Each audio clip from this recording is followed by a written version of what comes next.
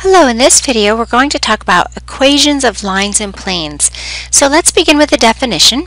The equation of a line parallel to vector v and passing through point P, given by x naught, y naught, z naught, is r equals r naught plus t times v,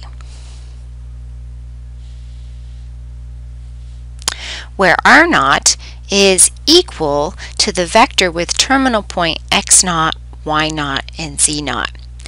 So to get a sense of how this works, let's look at an explicit example, and then we'll move on to generalize this.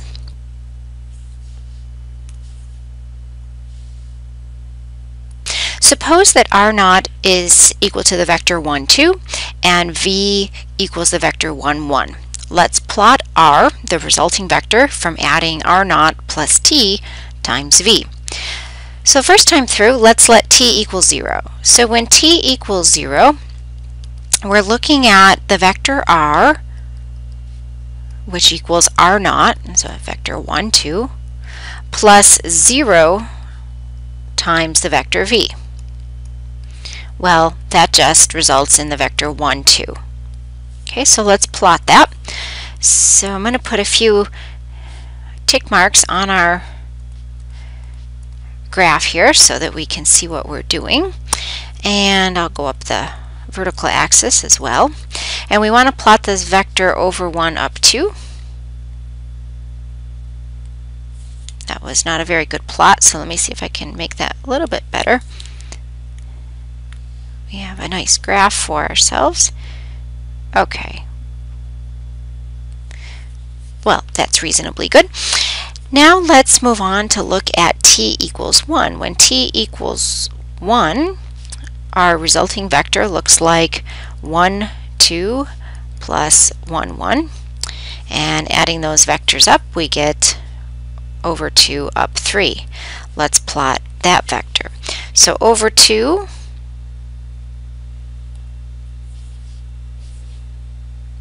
over 2 up 3 looks something like the following. Next, let's look at what happens when t equals 2.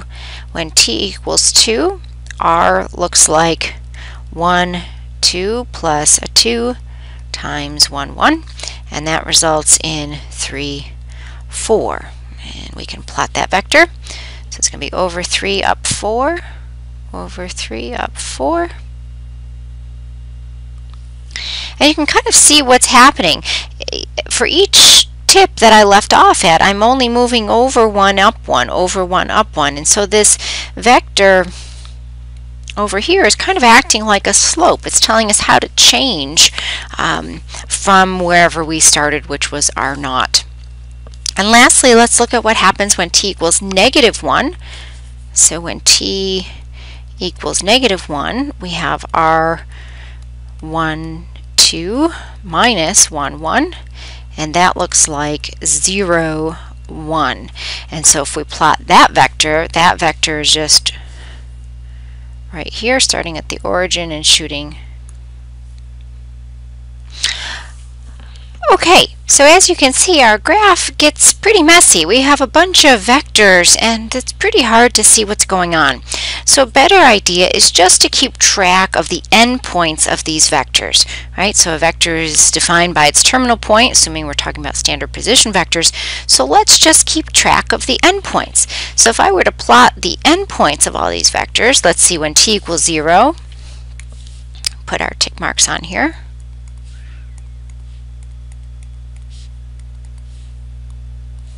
So when t equals 0, I'm over 1 up 2. When t equals 1, I'm over 2 up 3. When t equals 2, I'm over 3 up 4. And when t equals negative 1, I'm over 0 up 1. And so now we can really see what's going on with the line. The line looks like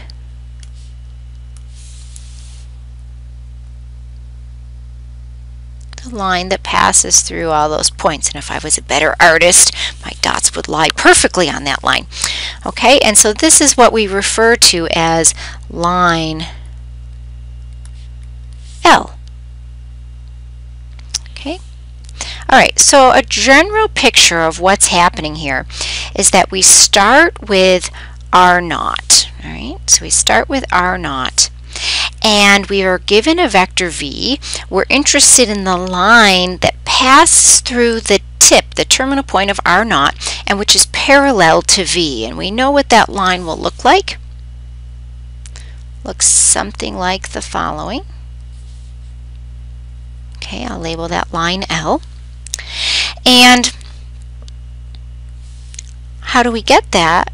Well, we say it consists of the points or vectors R given by R naught plus some scalar multiple of vector v. And we've seen that in action for a particular example up above.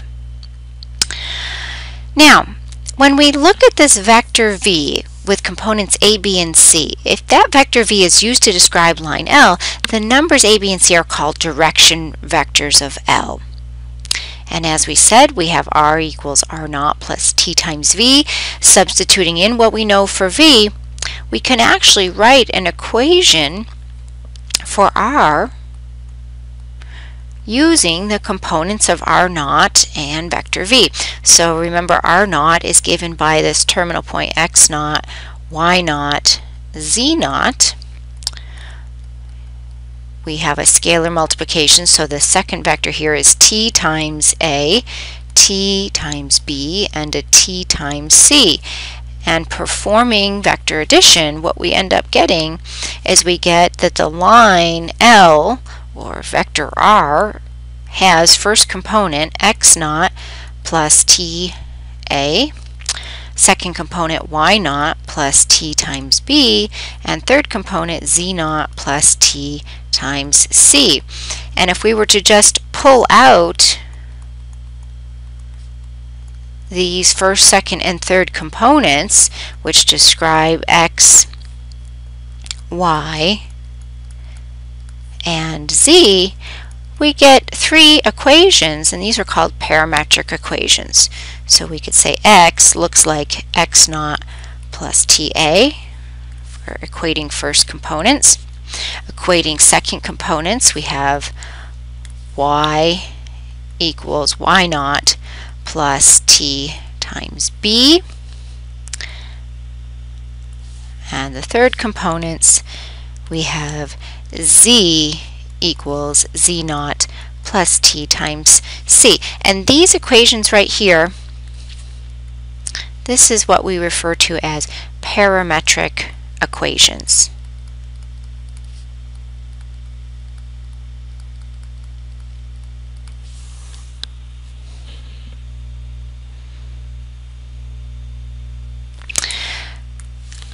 Lastly, instead of writing parametric equations, we could write symmetric equations. So symmetric equations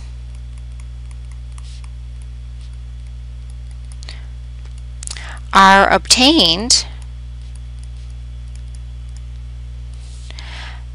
by taking the parametric equations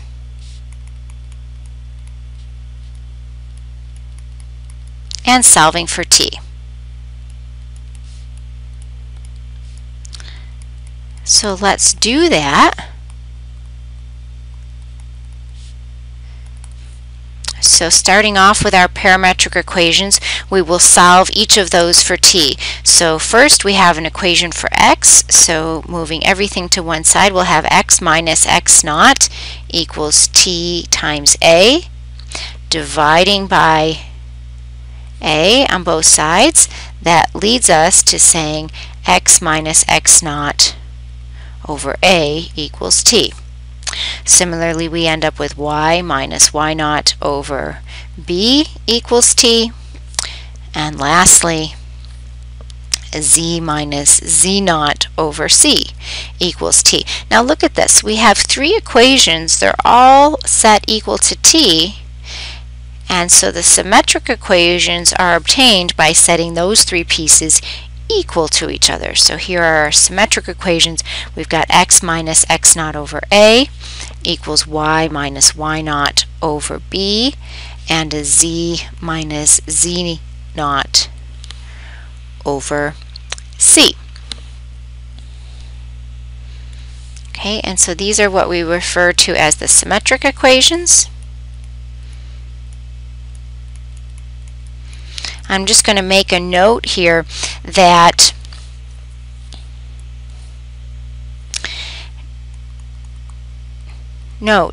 if A, B, or C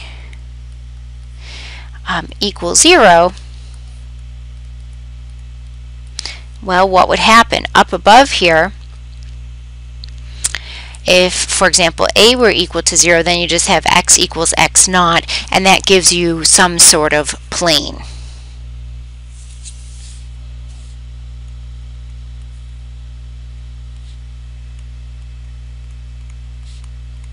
And so I'll just write a very general case here. You have something like, say, x equals x naught, right, if A equals 0. And you would set that equation aside, and then you would write your y minus y naught over b equals z minus z naught over c, and this would give you some sort of plane. Okay, and that doesn't always happen, but if you get that case, you know how to handle it.